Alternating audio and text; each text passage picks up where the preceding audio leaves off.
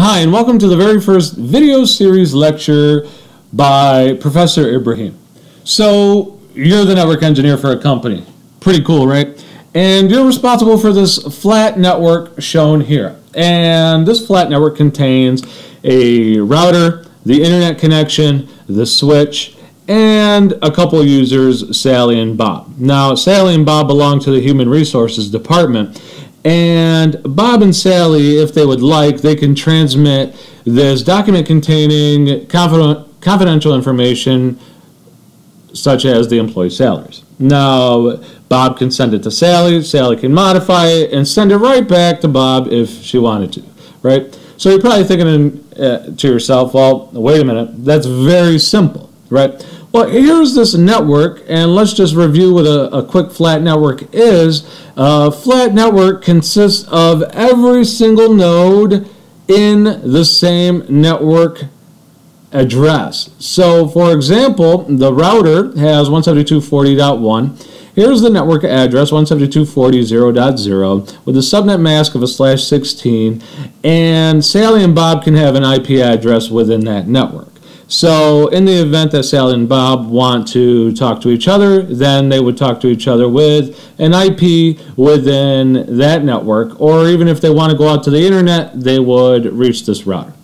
Now, it's very simple. Like I said, it's very simple. Bob, again, if Bob wanted to transmit this file to Sally, he would go through the switch, and Sally would send it right back to Bob through the switch as well.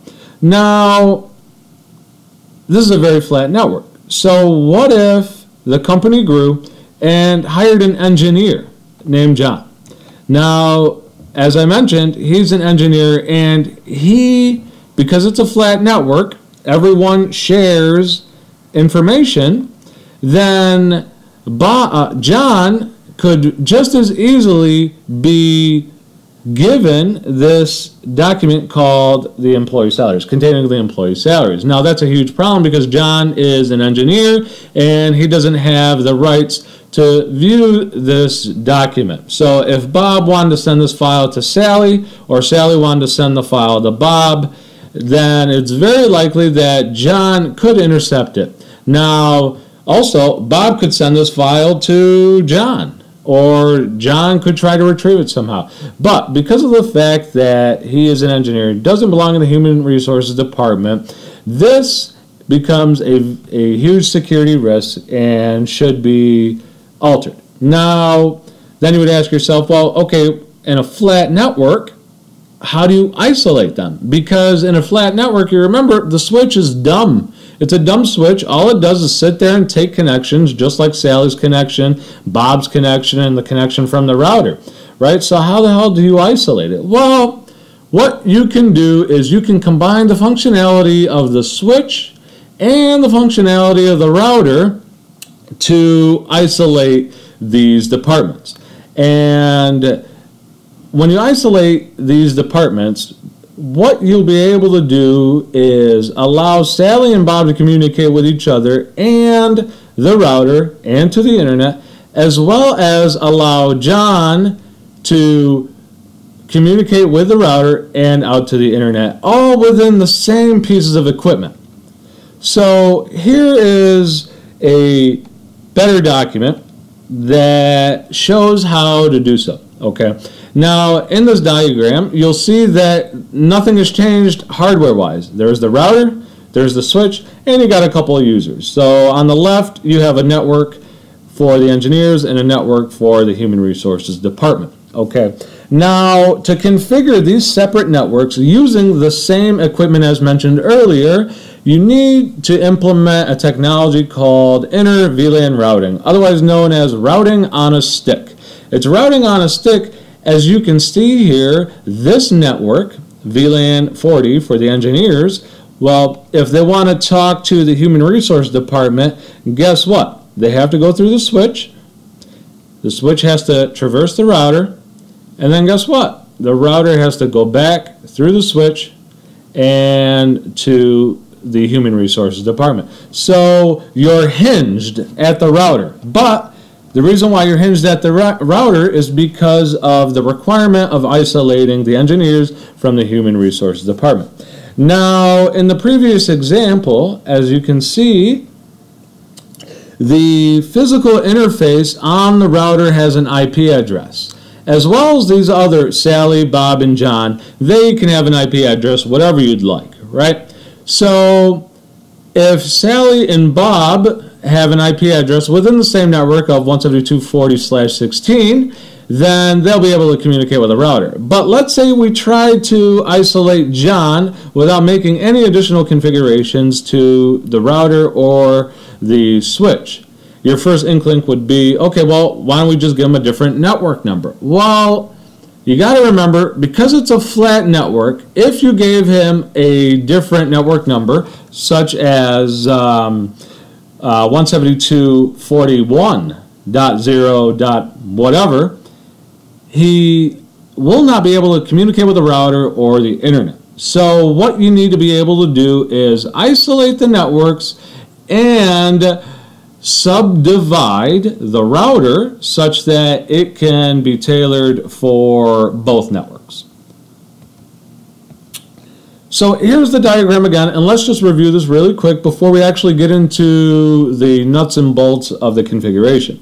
So as I mentioned in the previous diagram that the physical interface has an IP address. Well, in Inter-VLAN routing, the physical interface does not have an IP address. The IP addresses will be on the sub-interfaces here. So those are sub-interfaces. The sub-interfaces are virtual interfaces. They're not a physical interface, and they'll have the IP addresses on them. The IP addresses of these sub-interfaces, these virtual interfaces, will be responsible for the default gateway per network. So, for example, I said the engineering department is within VLAN 40, Virtual Local Area Network 40, and here's its network information, 172.40/16, and its default gateway, meaning in order to contact VLAN 50, he has to talk to the IP address 172.40.0.1. Now, take it one step further, the other network, the Human Resources Network, is 172.50/16, and his IP address is 172.50.0.1. Now, what does that mean? Well, if host B in the Human Resources Department wants to speak with host A in the Engineering Department, they have to traverse this IP address here, 172.50.0.1. So, let's get started. I have a simulator set up here. You will be doing this on physical equipment. Everything is the same except for the interface names. So let's start off with the router. In the router, you're initially in user mode, and you're going to go into privilege exec mode, and in turn go into global configuration mode. Let's give this router a name and call them New York. Okay. Then the very first step would be to go into the interface, the physical interface connected to the switch. I have it labeled there as Fast Ethernet 0/1. The second thing you would need to do is create the sub interface. As you see in the diagram, it's Fast Ethernet 0/1.40 and Fast Ethernet 0/1.50.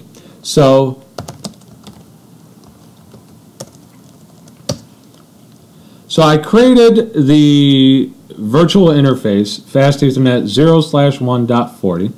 Then I have to enable the encapsulation .1Q. Earlier I mentioned that the protocol we're using is IEEE 802.1Q, otherwise known as routing on a stick. Remember that hinge example, that elbow example that I gave earlier. So we're going to type in the command encapsulation .1Q, and then if you type in a question mark, it's going to ask you, what is the VLAN ID? Well, the network number should be the VLAN ID. So I'm going to type in 40. Now I'm going to add in an IP address, and remember, the IP address should be the default gateway for that network alone. So it's 172. 40, 0.1, and then specify a subnet mask. I said it was a /16.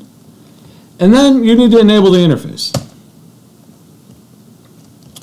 Not only that, but then you need to go into the second physical interface and do the same exact thing. Encapsulation .1q, then specify the VLAN. And then assign a IP address to that host. And then go back into the physical interface fastEther 0/1, and then turn it on.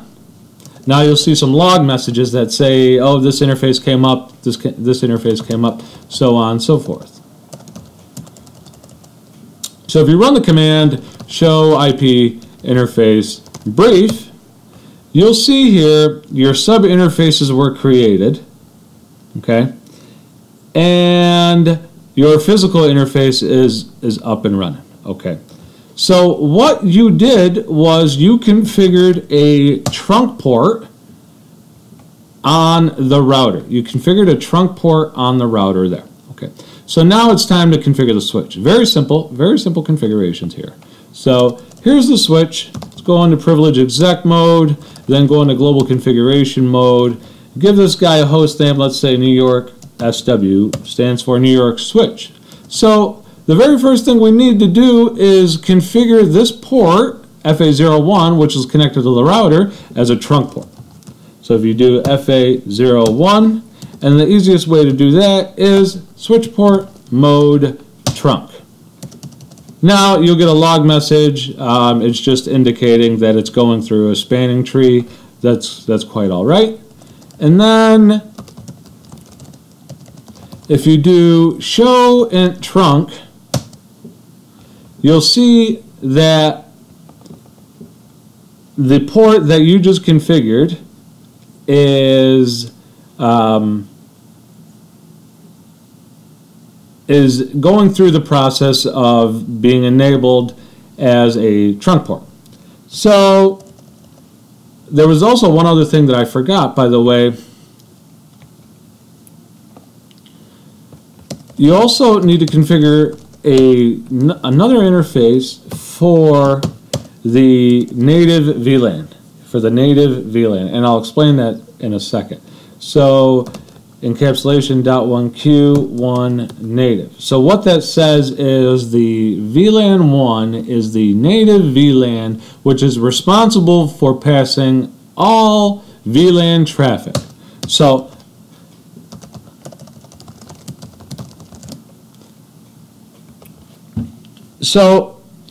now when you go back on the switch and you run that same command, show int trunk, that's the command you run, then you'll see that the switch is in trunking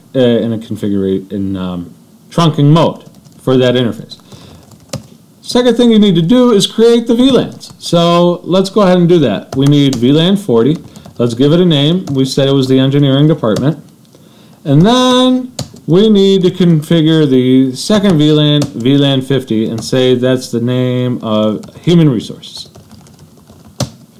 All right, so you created the trunk port, you created the separate networks. Now you need to assign the physical ports to the network. So in the diagram here, I say that fast Ethernet 0/2 on the switch is connecting to VLAN 40. So I need to go into interface configuration mode for that interface and then do switch port access VLAN 40. Now what that does right there is it assigns that port to VLAN 40. So network 40, in other words network 40. So then I would need to do the same thing to the other switch port connecting to VLAN 50. Switch port access VLAN 50. Okay, all is well. So now I need to just go into the native VLAN interface and enable it, which is interface VLAN 1. And then the very last thing you need to do is configure the IP address on the hosts. Okay, so we said here that host A in VLAN 40 is 172.40.40. The subnet mask is already populated, and then the default gateway is 172.40.0.1. All right, so that's that host. And then we need to do the same thing for host B. For host B, his IP address is 172.50.0.50, and his default mask is 172.50.0.1. All right, all is well. So now let's test this out. If this is done correctly, host A should be able to talk to host B, but through the router. He must traverse the router. He must go through the router. Instead of in the previous example that because they were connected to the switch and there wasn't any segmentation done, then all the traffic stops at the switch there. So what I want to do to test this out is I want to open up a DOS prompt on host A, and first I want to ping the router. I want to ping the default gateway. My default gateway for host A is 172.40.0.1. And I get some success there with the 4 replies. So now if I want to ping the default gateway for the VLAN 50, I want to do ping 172.50.0.1. And I'm getting a reply from him as well. So now let's try to ping host B in that network by typing in ping 172.50.0.50.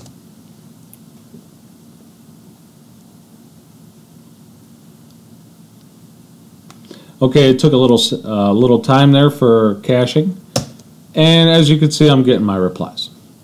So now, if I type in the word traceroute to look at the hops, trace RT, and then I type in the host B 172.50.0.50, you'll see all the hops it takes to get to that host. So I'm on host A. And look at the hops. The very first hop, it says 172.40.0.1. Well, if you look back at the network diagram, who's responsible for 172.40.0.1? Well, it's the router. So host A, instead of hitting the switch and then going to host B, he has to go to the router and come back down and go to host B. So that, my friends, is routing on a stick. Very simple to do. And one thing I want to talk about is the native VLAN. I talked earlier in that the engineering department is VLAN 40 and VLAN 50, right?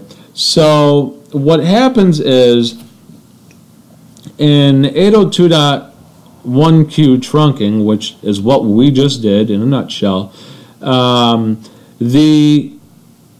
let's say in a scenario where host B wants to communicate with host A. Well, the very first thing would be is host B's message would contain the words VLAN 50. Then there's a bigger message. There's a bigger message that gets, once it arrives at the router, let's say this is all encompassing. This is all encompassing, and it's VLAN 1.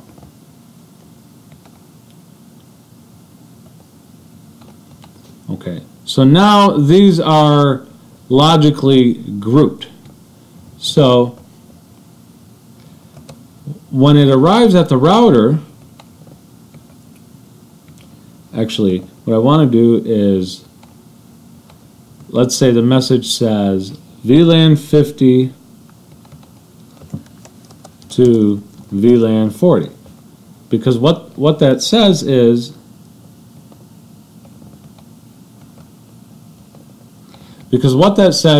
host B in VLAN 50 wants to communicate with host A in VLAN 40.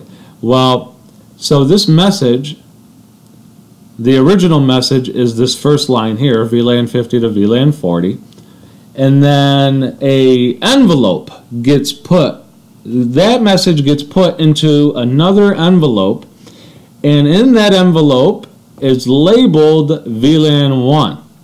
Now that message goes from host A or host B in VLAN 50, goes through the switch, is arrived at the router. The router says, oh, okay, I received the bigger envelope.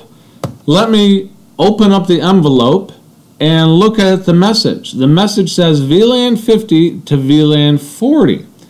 And because we configured the VLAN 40 interface, it now knows how to transport it to VLAN 40. And the reverse is the same exact thing. If host A in the engineering department wanted to talk to host B in the human resources department, he would first apply a message that says VLAN 40 to VLAN 50. That message gets put into an envelope, and on that envelope will have a label of VLAN 1. That VLAN 1 is considered to be the native VLAN, meaning all other VLAN traffic will have to be relabeled as VLAN 1 before it can talk to another VLAN.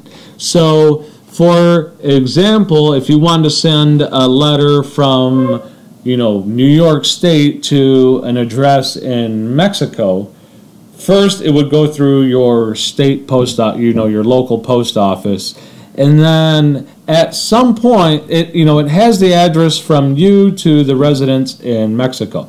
Now, once it's received at the post office, aka the router in our example, the post office will put some sort of label on it that says, hey, this is going to Mexico, and I've already given it the seal of approval to, it's checked through, it's got the right number of stamps, so on and so forth.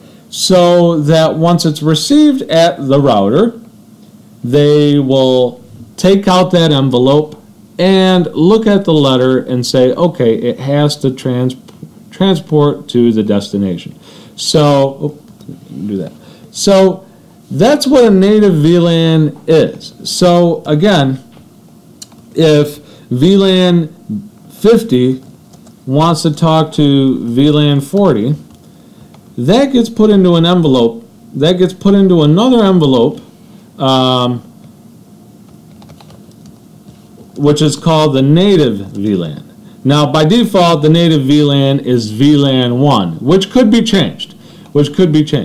So, whereas in the previous example here, there aren't any notions of VLANs here. There aren't any notions of VLANs. So, if Bob wanted to talk to John or Sally, they would talk directly through the switch. But again, the requirement was to isolate John from Sally and Bob because he doesn't belong in the human resources department, and therefore he wouldn't gain access to specific resources that Sally and Bob have. So, and in order to do that, you have to implement IEEE 802.1q trunking, which supports the concept of a native VLAN. And remember, an analogy for the native VLAN is an envelope within an envelope. So if this message is VLAN 50 to VLAN 40, then in order for VLAN 50 to communicate with VLAN 40, then that message has to get put into another envelope called the native VLAN envelope. And once the router receives it, the router will see the bigger envelope, remove it, and then send it off to the host in VLAN 40. Now, why does it have to do that? Well, you remember, in a flat network, every port on the switch belongs to a specific VLAN, one and only one VLAN, right? So, for example, let's say this port on the switch connected to the router. If it was a part of VLAN 50, ask yourself this: well, will that engineer in the VLAN 40 be able to talk to the router?